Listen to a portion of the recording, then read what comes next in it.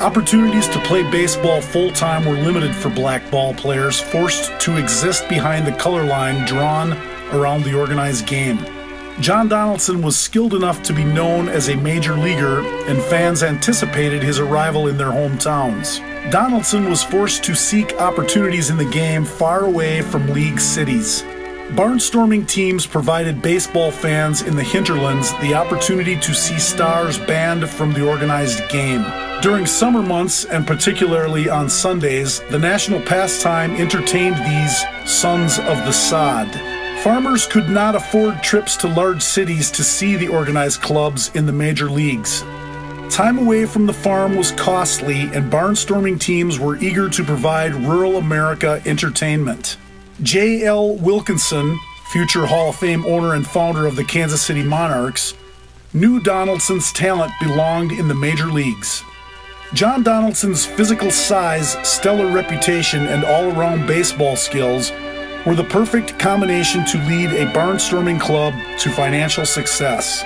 John Donaldson traveled across the country in search of respect and the next payday. Navigating Jim Crow laws, he persevered and excelled like no player in the history of baseball. It is known he played in 25 different states and 6 Canadian provinces. John Donaldson played in at least 683 different cities during his 33-year career.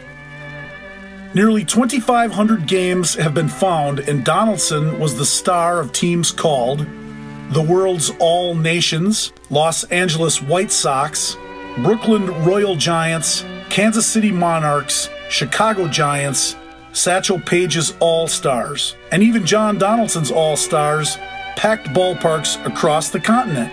One fascinating aspect of John Donaldson's career was each day he took a pre-breakfast morning walk. Donaldson experienced America by walking around each and every city his team happened to stop in.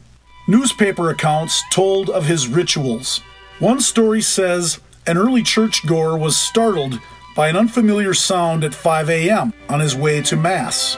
He heard a loud popping sound and went to investigate the curious noise. He was startled to find John Donaldson playing catch at dawn, and the popping of his partner's glove was the source of the sound.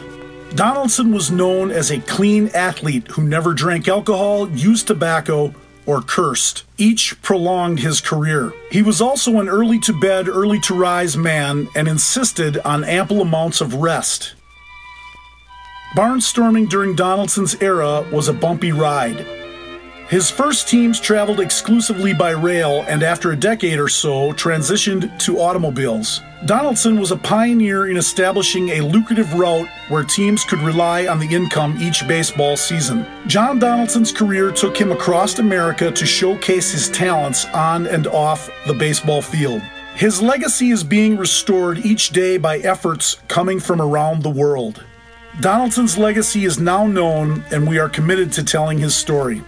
For 33 years, people from across the continent knew of his abilities and looked forward to visits from the greatest pitcher in the world. Together, we will restore his legacy.